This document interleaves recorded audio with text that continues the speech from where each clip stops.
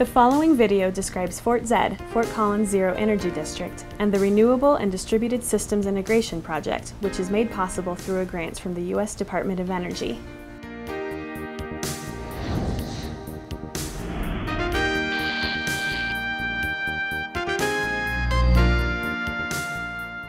FortZed is an initiative to convert downtown Fort Collins and the main campus of Colorado State University into a net zero energy district. And the idea of a zero energy district is it's a district that generates as much energy as it uses on an annual basis from local resources. And the RDSI grant is important because it starts that process. And what it does is shows from a research and development standpoint and a testing standpoint that we can reduce peak energy demand in this district by a significant amount, in this case 5 megawatts. While this won't achieve a zero energy district in and of itself, it will certainly start moving us in that direction. In order to have a zero energy district, you need a diversity of resources. Sometimes you need to make electricity, sometimes you need to reduce electric use. So the purpose of this study is to see how can we make all of these different components work together to deal with times of electric system peak. Electric systems have peaks similar to rush hour peaks. We have a hot July day, bright, beautiful sun shining, 90 degrees and climbing. People are turning on their air conditioners, maybe turning on the television. Businesses using electricity. Those are the kinds of things that create an electric system peak. One dream we all have is to utilize the power plants more effectively. Right now, at night they slow way down and shut down, and during the day they work really too hard.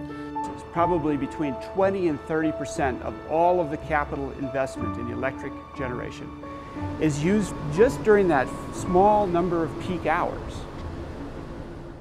Our power supplier is Platte River Power Authority. Their base load unit is a large coal power plant. They run that continuous, 24/7. When we are experiencing an electric peak, when customers are demanding more electricity, they will start to turn on their gas turbines. A gas turbine might be thought of as a large stationary jet engine with a generator at the back of it. So it's a way to meet these short peak time periods. Peak impacts you in terms of what you have to do to generate electricity. Typically, you have to move to a less efficient resource. It impacts the electric distribution system, the entire network. In a road, you have to build the highway so that you can handle that peak traffic. On the electric system, we have the same situation. When we have those peaks, that's what we have to build the electric system for. So if we can reduce peak loads, then we can prevent the building of new power plants and all of the CO2 emissions that come from creating more electricity. We have a number of partners in this FortZed project. Those partners include the City of Fort Collins, Larimer County, Colorado State University at their main campus, New Belgium Brewing, and then finally the CSU Engines Lab. The integrated facility at the Engines and Energy Conversion Lab is a joint operation between CSU and SPRE. And this is a world-class facility for doing power research. At this lab, we're installing several generators, and those generators will be used as part of the peak shaving experiment, which is the core of RDSI. This study is focused on one substation of the utility. So the Linden substation is the substation that distributes energy from Platte River Power Authority to New Belgium, to the eastern portion of CSU, and also to the Larimer County buildings. We wanted to get a limited number of partners who could actively participate and who had the potential to have fairly large loads. Out in the power grid as a whole, there are many small generators which are not used at all for power generation to the grid. Things like backup generation at hospitals or data centers. The idea behind the RDSI project is to utilize those distributed generators just during that small number of peak hours. Now, as a side effect of doing that distributed generation, it makes it easier to integrate renewables. So you can put PV panels on more roofs, you can put small wind turbines spread around the community. We also want to demonstrate that it's possible to show that peak reduction in an environmentally responsible manner. The RDSI project uses current technology like diesel engines. Those are relatively dirty The same control system could be applied to new upcoming technologies like fuel cells, storage systems, natural gas engines, and others. Some of our partners are bringing equipment. Woodward Governor is an example of that. Well, we're very happy to be part of the FortZed Jumpstart energy project. Woodward has a generator control platform called the EasyGen, and this is used globally to start and stop and synchronize generators for critical applications. We have a product for clean burning natural gas buses and trucks. We make wind converters for large wind turbines, and we also have a system for treating diesel exhausts to clean up emissions. So part of the problem with the historical structure of the current power grid is that it's built around having a small number of large generating plants and a large number of small consumers.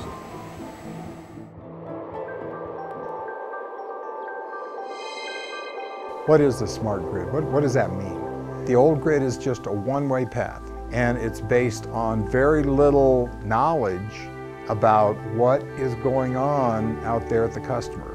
What just got turned on? What could be turned off? What other resources does the customer have? Today's electric system doesn't know that. And where we're going with renewables and this other distributed integration is we're starting to have power flow in multiple directions. This is a real new way of thinking about the control systems and how do you orchestrate many small resources spread through the grid. One of the issues that we need to be able to deal with in smart grid research is being able to put more renewable energy on the grid.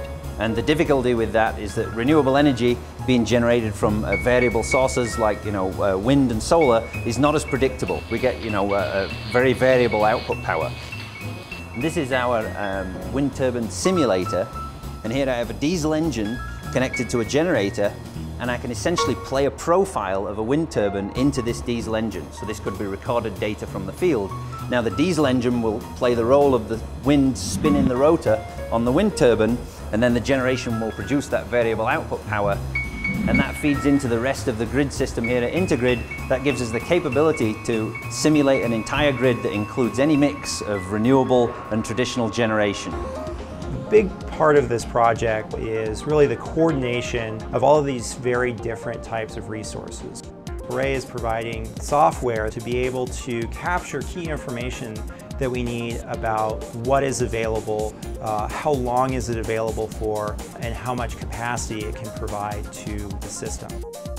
And so if you can imagine this picture here applied 4 other times to represent the total of 5 site partners that are involved in this project, is how do you get the information that you need to be able to achieve the peak reductions that we're interested in.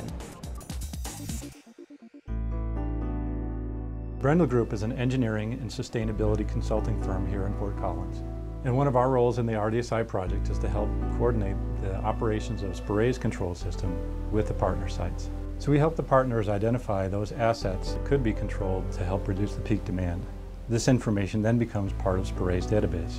The challenge, of course, is to identify those loads that are non-essential or do not have a negative impact on thermal comfort or partners' operations. Not only do we have a situation where hardware and equipment has to work, where communications has to work, it also has to make business sense. We jumped at the chance to participate in the RDSI grant because producing all of our own energy on site, being a net zero energy producer, has long been a goal of ours. We put together close to 1 megawatt in assets, which includes both on-site generation and load shedding. For our on-site generation, we installed 200 kilowatts of solar photovoltaic.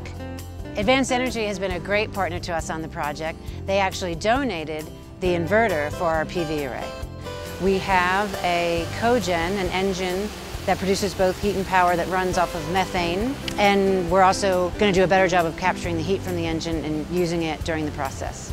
This mix of renewable energy, of on-site traditional generation, and of load reduction can all be present on one site. The system is constantly monitoring what's going on at the feeder level. It is also looking at what the individual partners are saying is available, identifying if there's a peak that is imminent and evaluating whether or not controls should be implemented at a particular time.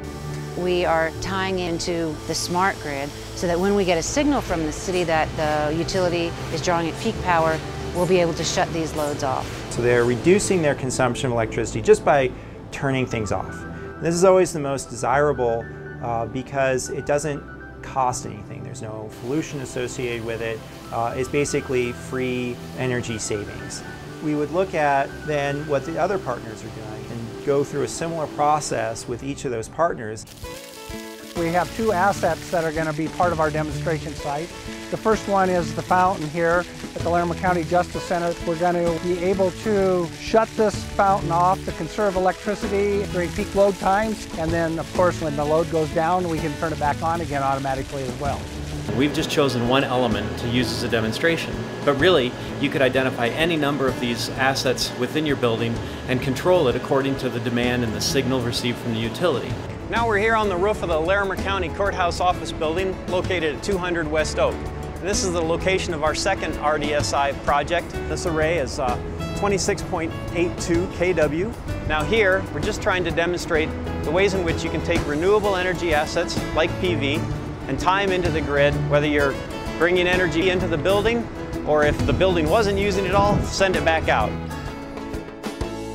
In the case of CSU, they have a number of areas where they can reduce their load on different buildings by turning down the air handling units in those buildings. They have quite a bit of solar generation. They also have 3 backup generators. We're down in the basement of NESB building. This is one of our typical natural gas emergency generators. We'll bring this generator on along with the greenhouse generator, one at our cooling plant. We're concerned about noise generation, the incremental carbon footprint. This is natural gas, so it burns pretty clean, but is it really more clean and more efficient than running the power plants back, at rawhide? We'll find that out. Electric vehicles are potentially a more and more important factor in how we consume electricity. There'll be a Ford Escape hybrid and a Toyota Prius hybrid, both of which will have their battery packs upgraded so that they can run for a limited time as pure electric vehicles. What might evolve in the future would be to use those as a resource that has the potential to be used for transportation. If not being used for transportation, yet fully charged, a resource that can provide power into the electric system. That's where we're headed. That's the new vision of where the smart grid will take us. It's a 3-year project. The first 2 years we're involved with getting things operational, getting things set up. Our operation year will be calendar year 2011. Not only are we building out a smart grid, but using local talent to do that. We've estimated that the initial phase, the RDSI project, will create and sustain about 300 jobs locally. It gets us started, and it'll be a great demonstration to show what's possible in the future.